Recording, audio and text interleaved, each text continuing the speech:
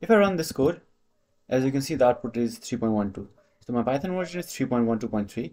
Let's see how we can change this Python version to an older or a newer Python version. Okay, so first of all, you will need to install the Python version that you want to use in your Jupyter Notebook. So to do that, you can just go to python.org, hover over downloads, download this one, or click on your specific OS and then choose any version that you want to download from these available download list. If you have issues and you cannot do this, check the link in the description. It will show you how you can install an older version of Python.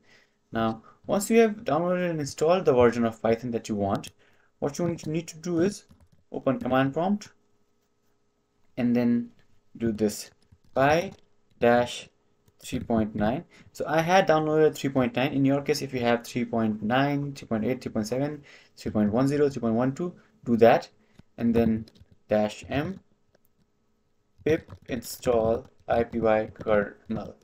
So what we are doing is we are installing ipykernel, and this ipykernel is used in Jupyter Notebook.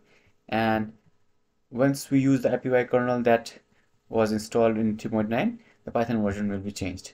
Let me show you what I mean. So now we have installed ipykernel, right? Now let's make a kernel here that will be used in Jupyter Notebook, right? py-3.9 or 3.7 or 3.8 according to your Python version, and then -m, and then ipykernel install --user --name, and let's give this kernel a name here. You can give it any name. I'll call it py39. Hit enter, and this kernel will be created. Okay, once this is created, now you can use this kernel version and Python 3.9 will be used. So let's check it, and let's go back to our notebook, and you can change the kernel. As you can see here, it is showing Python 3.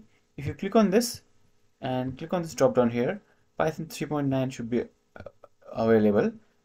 That is what is the name? py39, right? But at the moment it is not available because we have not reloaded the notebook yet. So what you want to do is reload this and click here again, and this time, as you can see, py39 is visible. Click on this, click select, and now hit Control Enter again, and this time, as you can see, Python version is 3.9.13.